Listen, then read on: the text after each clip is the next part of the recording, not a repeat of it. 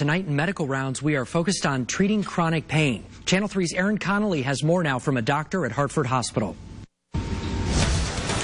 Tonight in Medical Rounds, opioid medications are often associated with treating back pain or pain in general. But in fact, this is only a small part of the treatment for chronic pain.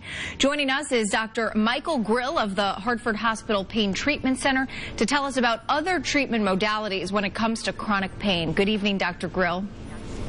Good evening. We appreciate you being here. Tell us a little bit more about modern pain management at the Hartford Hospital Pain Treatment Center, and what does this entail when it comes to opioid treatment?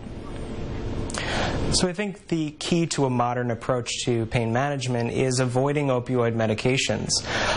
There are a variety of different treatment options for pain, and we're able to treat a diverse array of conditions, back, neck, leg pain, post-surgical pain, without needing to resort to these harmful medications.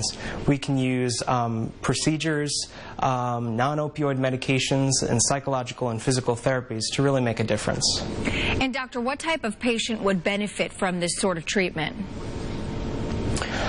Chronic pain is very complex, and I think most patients would benefit most from a very comprehensive treatment strategy like we employ.